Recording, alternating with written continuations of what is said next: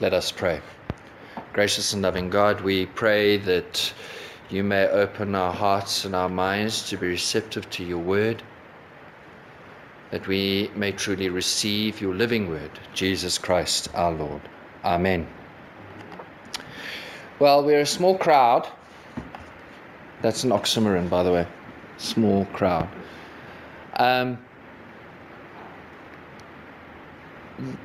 The reason why I'm using the readings for this coming Sunday, it helps me prepare for this coming Sunday, but also I wasn't expecting to preach on Sunday, but Shane has decided, because it's his 24th wedding anniversary with Estelle, that he would like to sit in church with her. So I'd already put in motion the fact that I was going to preach on Sunday's reading today so that I could record it and etc.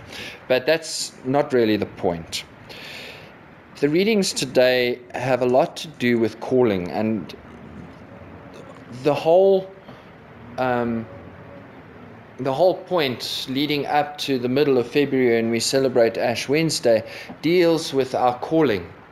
And actually that's our diocesan theme as well. It deals with our calling and encounter, then a conversation with Jesus, and then putting out into deep water and letting down our nets for a catch. And this is exactly what happens in the encounter with Philip. Philip meets Jesus, he has a conversation with him, and through that conversation he is converted, and then he goes off and he finds his friend Nathaniel.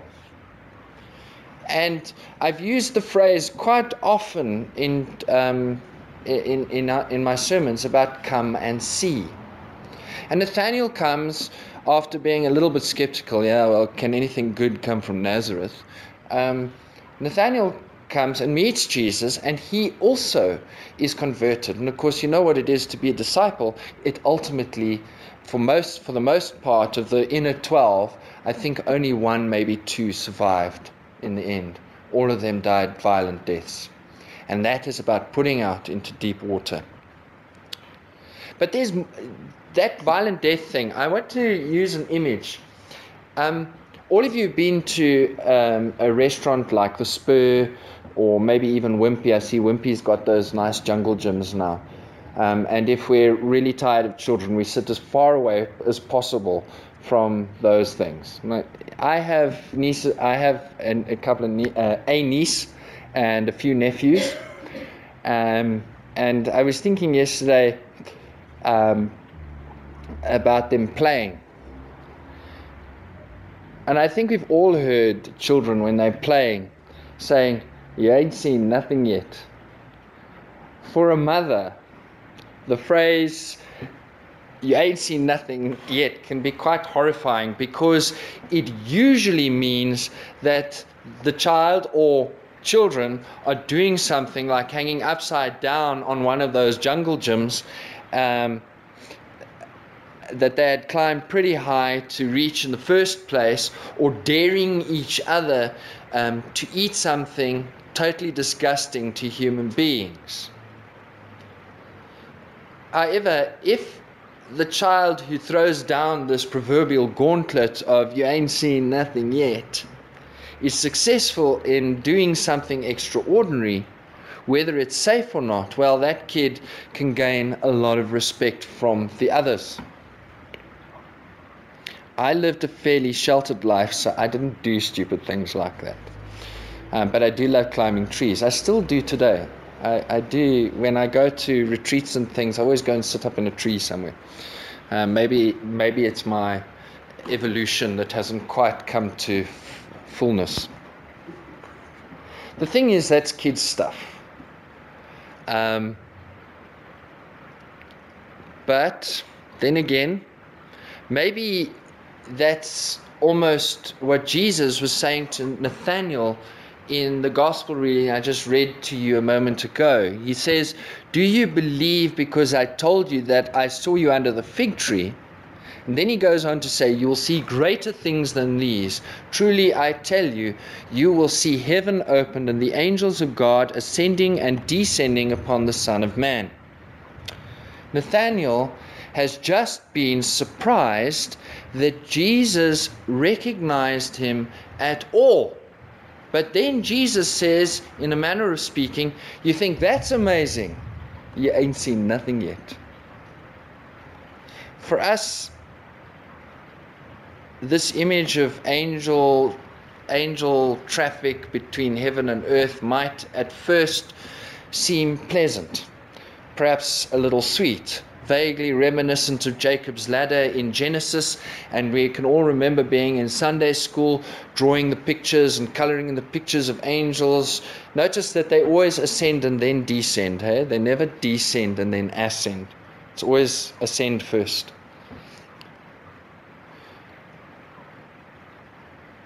The thing is, this image probably immediately meant something far deeper to Nathanael. He would have known very well the Old Testament story of Jacob's dream, where Jacob saw a ladder reaching to heaven with angels going up and down and up and down. And Nathanael might also have noticed the difference in the image that Jesus used. Jesus said the angels were going up and down, not on a ladder, but on the Son of Man. A subtle but very, very, very important difference.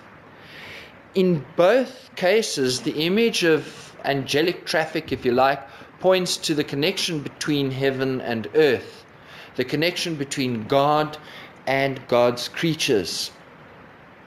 But in the image Jesus used, that connection between God and us resides in the person of Jesus.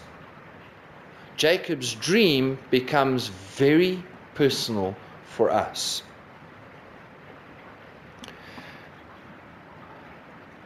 In my mind, this is good news. This connection, because Jesus' challenge to Nathanael comes in the midst of Jesus gathering his disciples, and Nathanael is welcome to join the group. Today, we might say it was his call to ministry.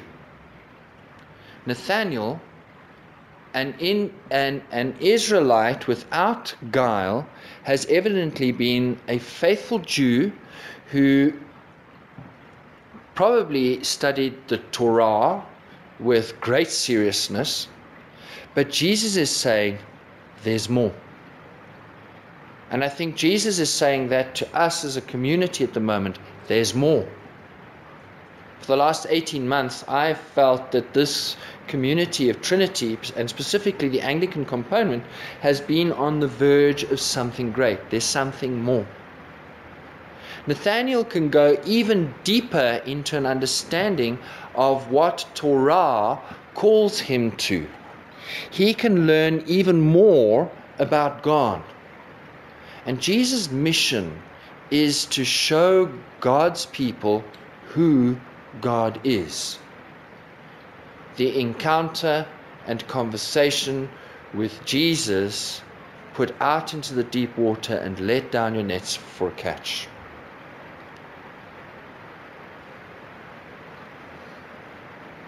I think this is very good news. This connection between heaven and earth, this connection between God and God's people, it's not a new connection. It didn't begin with the coming of Jesus. Our Old Testament passage set for Sunday, which we read this morning, is also a call to ministry. It's so easy to love that story of the boy Samuel. Again, we've got childish notions of that, because the most endearing stories that we learn from our childhood and in Sunday school fashion, we carry into our adulthood. We love to picture that little boy Samuel waking his teacher Eli because he heard someone calling him, a mistake in identity. Go back to bed, Eli keeps saying, until he finally figures out that perhaps the Lord is calling Samuel. That inexplicable voice After Eli tells Samuel what to say the next time he heard the voice, we might imagine that Eli was thinking, in a manner of speaking, well, my child, you ain't seen nothing yet. And maybe Eli didn't know either that maybe he was going to be told, you ain't seen nothing yet. And indeed, if we had continued to read the extended reading for Sunday, Samuel was given a very difficult job for someone so young. The job of speaking God's truth to Eli and about what was going on in his family. From the beginning, God has offered this connection between heaven and earth to God's people. The ladder has always been there. The means to encounter and converse with God by living as godly people has always been there.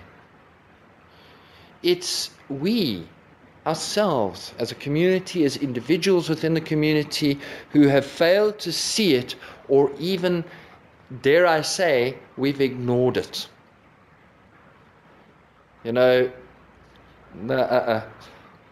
we hear this voice and we know that actually God is prompting us to go in a certain direction, and we think, no, this is too difficult.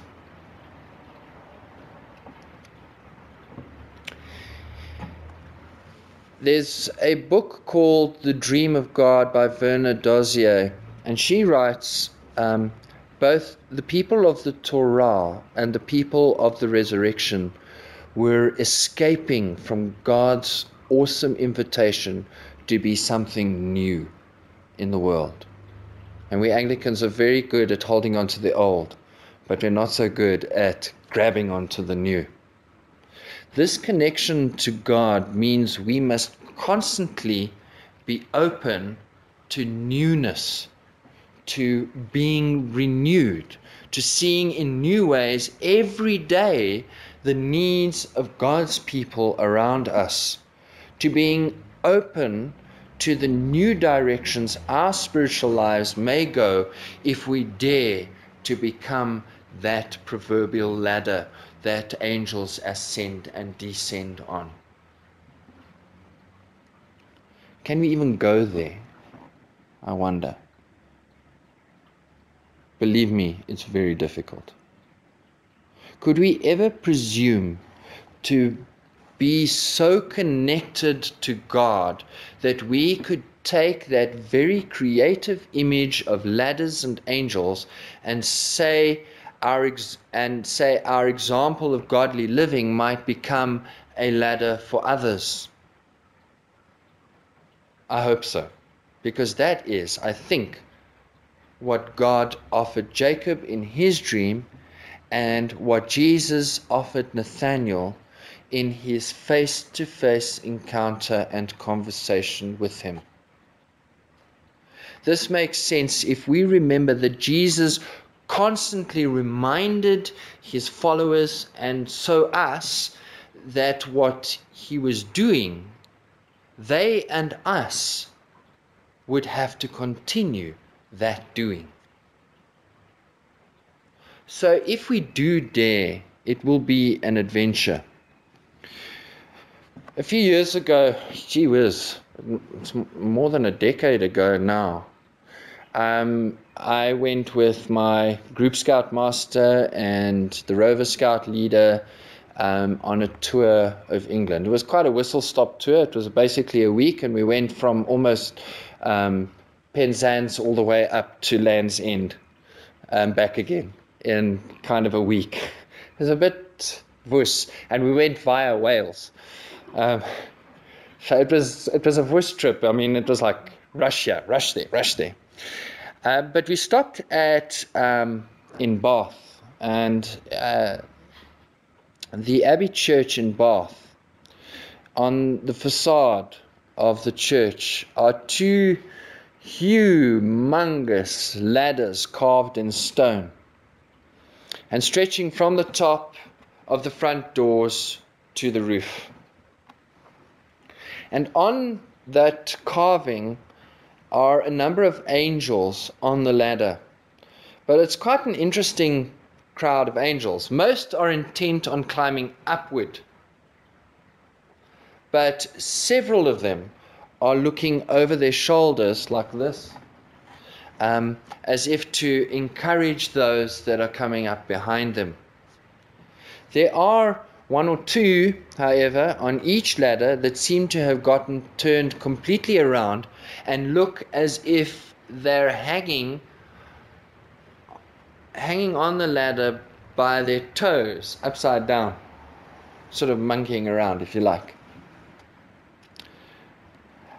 They're wonderfully strange angels, but they're also strangely comforting for us. Daring to be that ladder ourselves doesn't mean we'll always be perfect or we'll always get it right. Nathaniel probably wasn't always perfect in his ministry as one of Jesus' disciples. Lord knows that the disciples are really a motley crew. Samuel himself probably wasn't always perfect in his ministry as one of God's prophets. We won't always be perfect in our own vocations. And each one of us has a vocation, not just of us that wear funny clothes. We're not always going to get it right. Some days we might feel like we're not much of a ladder, but those are the days we must remember that Jesus' mission was to show us who God is and how much God loves us. In another great hymn, when Jesus went to Jordan stream, the words, "The triune God is thus made known in Christ as love unending." It's not a hymn we sing in this parish, but it is one that Anglicans like to sing. In love, God offers us reconciliation. In love, God offers us a chance to right ourselves and to continue in our work of building up God's kingdom. Like we said last Sunday, we participate in the mission, in God's mission.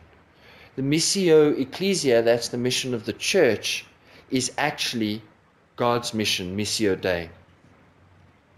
In other words, our lives are to become increasingly an epiphany of God, so that we can help others encounter and converse with our Lord, so that they may be empowered to put out into deep water and let down their nets for a catch. Amen.